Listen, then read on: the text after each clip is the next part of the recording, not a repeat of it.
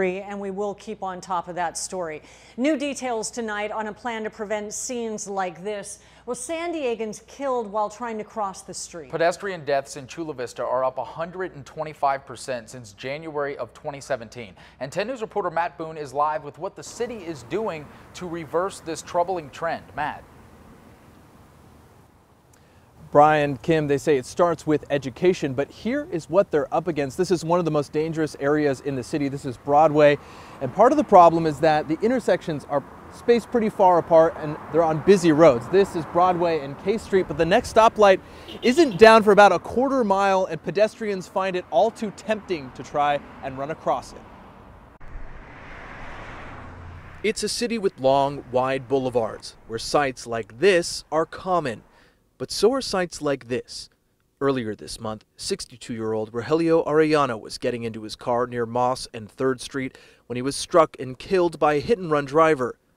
And this scene was just weeks before in February, when a 90-year-old man was hit by 2 cars while crossing H Street outside a crosswalk.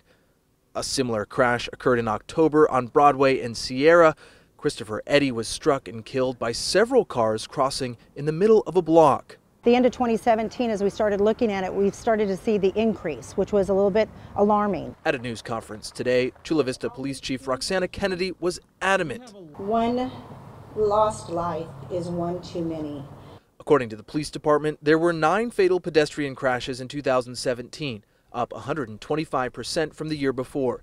Most of them in the west side of the city, half of them involving either homeless or mentally ill victims. We're having those flyers go out through our homeless outreach team to have conversations, build relationships, talk to the homeless community to explain the challenges that are occurring with them being injured, or oftentimes it becomes a fatality. Education is also planned in schools, where Josh Perrin, a crossing guard, says he often sees dangerous driving.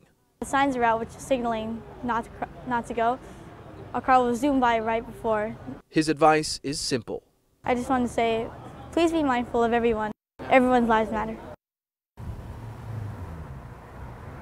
And police say violators could be given one of these. These are not tickets, they're just pamphlets giving some guidelines on how to stay safe, but they do say they plan on increasing some patrols in problem areas that could potentially ticket repeat offenders. Reporting live in Chula Vista, Matt Boone, 10 News. Some great information. Thanks for that, Matt.